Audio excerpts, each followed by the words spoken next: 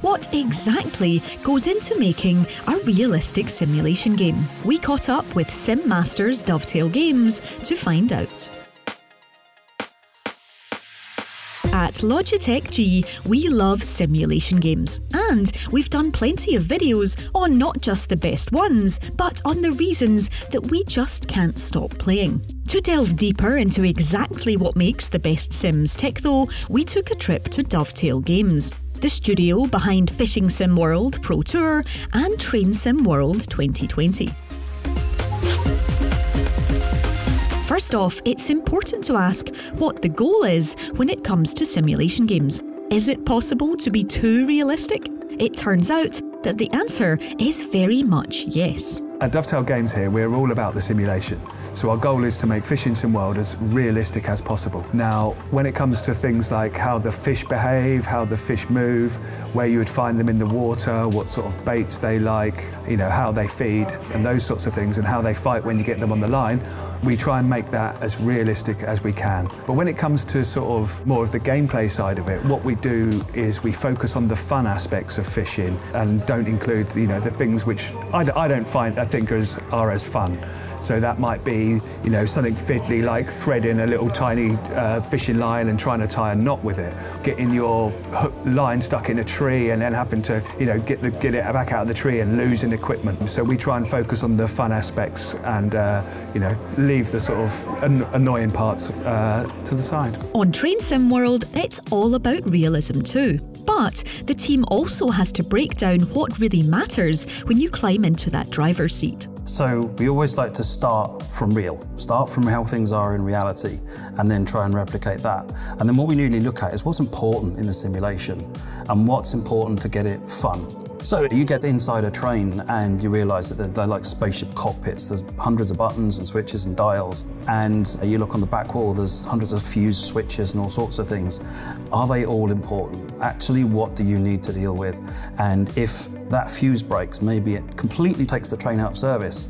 Maybe that's not a good experience for somebody. So what we want to try and do is work out what buttons and switches are really core to the experience. What add a nice little bonus, which is really interesting, so that they're an optional thing, that if you want to take it a bit further, you can go a bit further, but then realise that actually a lot of the buttons and switches are either never used by the driver, or they're only used by an engineering crew, or they're used in really bad situations, in which case they're probably not important. So then we can work out actually these are the kinds of switches and controls which make it engaging and interesting. Get those as real as possible, but then not do all the stuff which just creates confusion and maybe even makes it to where it's stuff you will never use. And of course, it's not just the inside of the train that matters. There's a huge world out there that needs to feel real and alive too.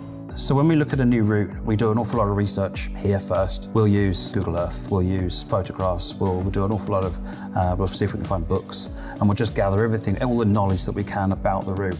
We'll try and find technical drawings in terms of how the track schematics are and what the signalling looks like. Then we'll go out and visit the route, and we'll take 10,000 photographs in that order. Strange photographs, the kinds of photographs that as a visitor as a tourist you would never take.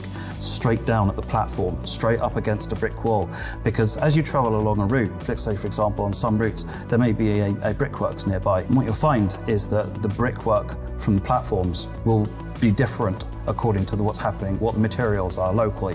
So it's important we capture that difference. It's not just a station building, it's a station building made out of certain types of bricks, and so we try and capture that difference as you go down. So once you've got all the photographs, collating all those together, then the art teams start working out what's important on the route, where are the really important scenery assets. Track laying teams start building the track, and then it's just putting it all together, and the team is working really hard to create the assets. When it comes to Fishing Sim World Pro Tour, on the other hand, how the water looks is only half the battle. There's an added, very living element hidden under the surface.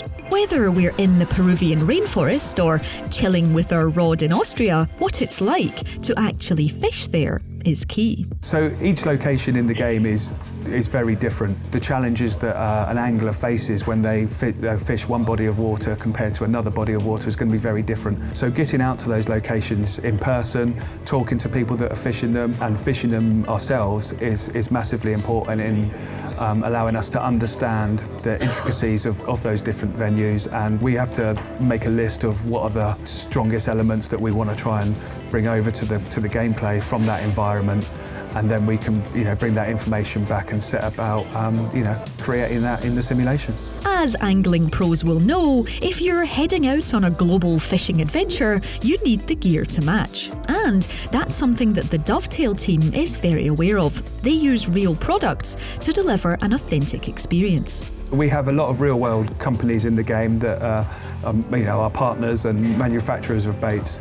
So I've been out to visit many of those, and we actually sit with the guys that design what goes into making those baits. That might even be from before that particular bait or lure has come onto the market. Sometimes they might be looking to launch that new item in the game and in the real world at the same time. We speak a lot to the manufacturers about the specifics of the bait, and then we create reference with regards to how the bait moves in the water or how it should be used and the different types of fish that would be attracted to that bait under different conditions.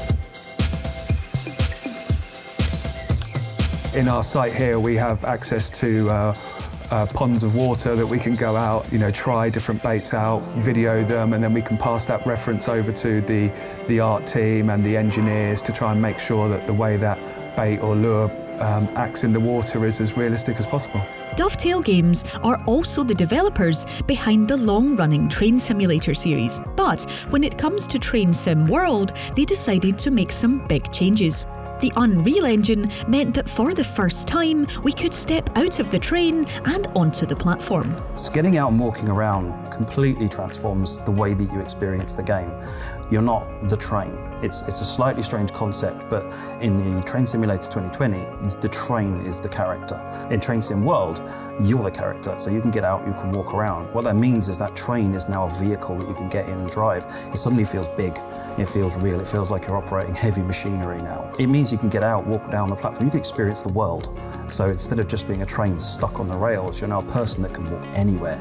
So you can look in detail at all the platforms. You can walk over all the footbridges. You can really enjoy the scenery that's around. There's people who have literally walked up and down the route multiple times, spending hours in one game session just walking along the routes and just enjoying the scenery. If all that open-world potential makes you wish there were checklists and things to find as you explore, then your stuff-hungry soul can be soothed here. We added collectibles to give people something to do, so they can find 100 different collectibles throughout the route, which enables them to maybe change and improve, transform the route a little bit, but also kind of how I've been here before, because this poster is now placed. And for those of us who don't quite fancy the stress of making sure that all the commuters get to work on time and all that guilt if you don't, the first-person mode means you can surrender control of the train entirely. Where previously the loco was really the main focus, now you can get out and you can. We model all the interiors of all of the coaches in great detail, so you can go and sit in the coach and let the computer drive the train. And some people don't want to learn to drive the trains, but they still want to enjoy the route because maybe they visited there or they want to visit there, so they'll go and sit on in the coaches and they'll look out the window and just enjoy the scenery. It makes it a nice passive game to enjoy as well. Splashing back to Fishing Sim World Pro Tour, and in terms of new levels of detail, perhaps some of the most impressive AI tech is hidden underwater where you can't see it. In a lake there could be anywhere between 15 to 100,000 fish that sort of exist in that lake.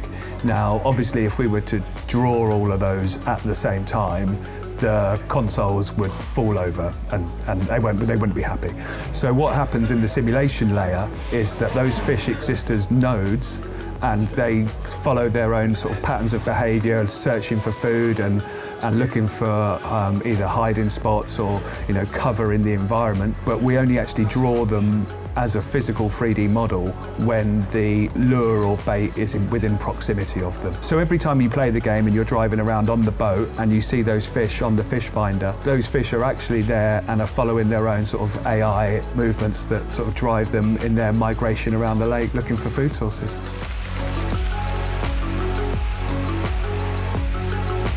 You're watching this on the Logitech G YouTube channel, so chances are that you love audio as much as we do. For Train Sim World 2020 then, Dovetail Games cultivated an audio library of genuine sounds. Plus, everything we hear is entirely unique to our experience thanks to what Dovetail calls its simulgraph physics tool. Wherever we can, we'll actually go out and visit the locomotives that we're trying to model and the wagons and the coaches with the help of the operators of the trains. we'll put microphones all over the trains, 5 or 6 microphones under the locos, inside the locos, in the cab, by the exhausts, wire them all in, and then get the operators to drive the trains, and we'll capture all that audio from them throttling up and taking throttle off, recording various horns, button clicks, switches, any sound that locomotive makes in all the different situations that it would make it, and that goes into a massive audio library. And then the audio team then cut and splice and edit all that audio and make it to where the game engine plays it all at the correct point. And because of the new Simulgraph technology that powers the internals of all the physics, we can take individual components of sounds and play them when the physics engine is telling them to play. So it's not just, I increased the throttle, therefore the engine sounded louder. It's sounding louder because the physics is saying the engine is working harder and doing more work. So we've got a lot more precision in terms of how we can assign that audio. So in Train Sim world, we can drive trains to a timetable, take in the scenery if we don't fancy clock watching, and even walk along the platforms and rails. But there are even more granular ways to experience life as a locomotive engineer. I think one of the features that is missed by a lot of people is the cold and dark starts. Cold and dark starts are where the train is completely dead. It's not running, it's been left overnight, maybe even for a week. It's sitting there with the lights off, the engine's off, and then you turn up and someone said to you, you need to move a train, or can you just move that to another siding?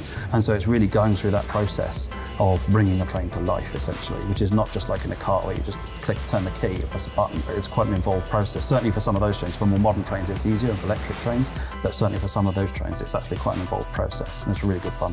But it goes even further. Feedback from simulation and real-life enthusiasts means that the initial release of these games is actually only the beginning. Community feedback is so essential to everything that we do. We have a very busy forum, and our social media is very active as well. We try and pay a lot of attention to all the feedback that we're getting in terms of what people want to see in terms of new content, what they thought about the content that we put out, what was the bits they liked, what was the bits they thought could be better, and then try and roll that feedback into what we're doing in the future, whether it's the routes that they want to see or whether it's the routes that are the kinds of routes they want to see. We get a lot of requests that are actually lots of freight route requests. Then maybe we can prioritise doing a freight route, for example.